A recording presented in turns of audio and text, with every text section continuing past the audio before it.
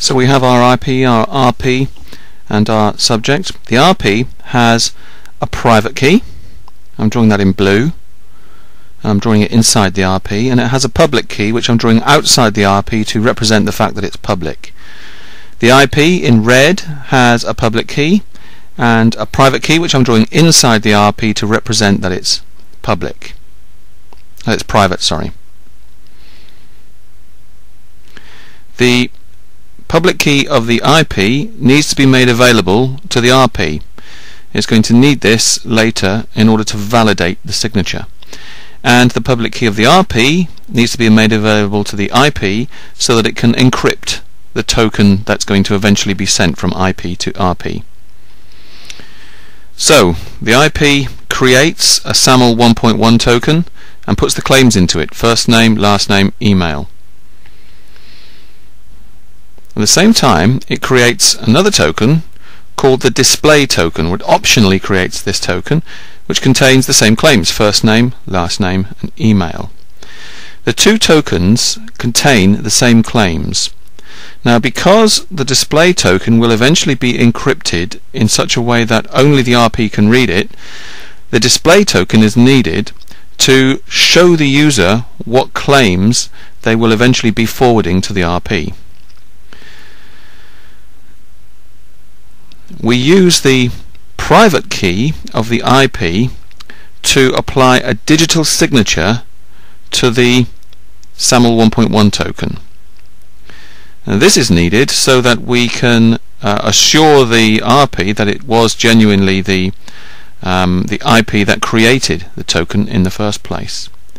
And then we use the public key of the RP to encrypt the token.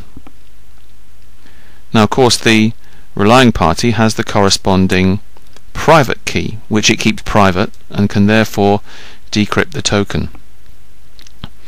So what we have is a token which we can use the red public key ticked here on the RP side to check the digital signature, and we can use the private key of the RP to decrypt the message, to decrypt the token.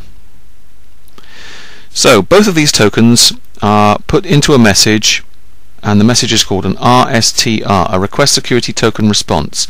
It's one of the WS Trust messages. And that message is forwarded to the client. So now the client has the message. Now the client will typically want to see what they're about to forward, and so they will extract the display token from that message: first name, last name, email. So that gets extracted from the message.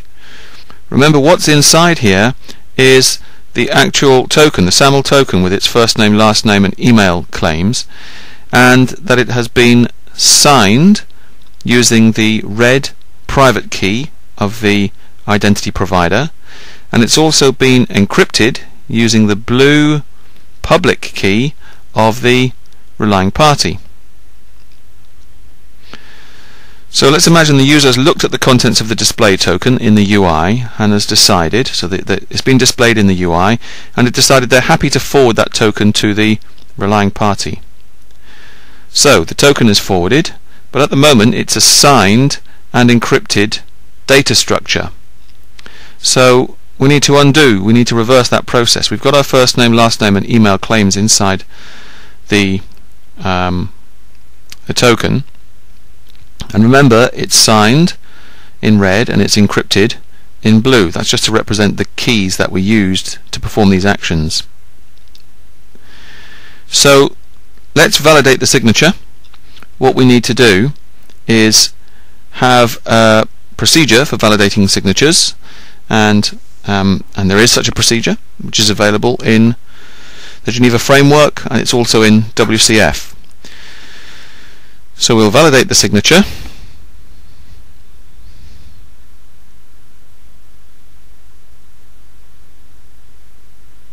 And to validate the signature, we need the public key of the IP, and we need the token itself.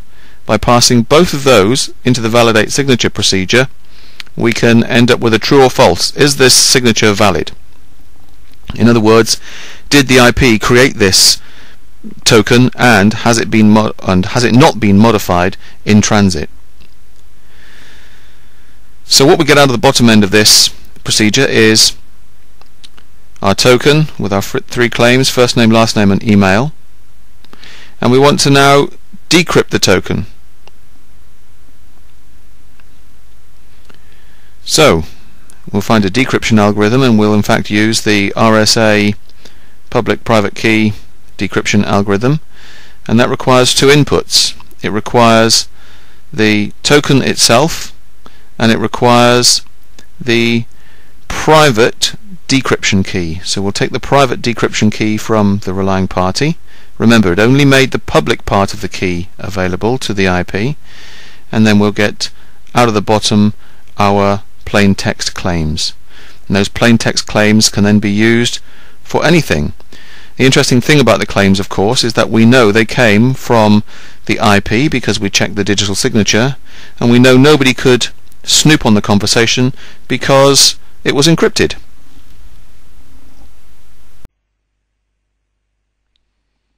So we looked at the 3 main topics, and we introduced the idea of phishing and fraud, the idea of typing usernames and passwords into web pages, how that was a bad idea because websites are under the control of somebody else, not you locally. And so the idea of typing something into a web page which has been created by somebody else and presented to you to look like a website that you know, maybe your online banking site, or in many cases doesn't even have to look convincing, that's generally a bad idea. And so what we did was we had a look at some alternatives. So we looked at the idea of the identity layer, and we know that the identity layer came from a piece of work called the 7 Laws of Identity, penned in essence by Kim Cameron and contributed by many people across the internet who are involved in this work. And as far as information cards and the Microsoft product CardSpace is concerned, the 2 areas which are heavily addressed by CardSpace on the human side are human integration and a consistent experience across contexts, so that no matter what website you go to, the experience of logging into the website is always the same. The credentials you might use, the cards you might use might be different, but the experience is always the same. And then finally we looked at some of the concepts of the identity metasystem. And the identity metasystem, remember, was not a product. It's a collection of protocols centered around WS Trust, but embodying also WS Metadata Exchange, WS Policy, WS Security Policy, and so on. And we also introduced the 3 players in this game of using the identity metasystem. That's the IP, the identity provider, the RP, the relying party, and the user. And remember, the IP implemented a service, a web service called a security token service, or an STS, which the user interacted with. And the RP that implemented, in the case of a website, an object tag. In the case of a web service, there would be policy, which specified what it is that it needed from the IP in order to give a service to the user. And remember, there was a software component that ran on the user's computer, and that's known as an identity selector. In the case of Microsoft, that identity selector is called Windows CardSpace, and that's available on Windows XP Service Pack 2 if you download the .NET Framework 3.0 or higher, and on Windows Vista that is just built into the product. Okay, hope you enjoyed the talk, and thanks for listening.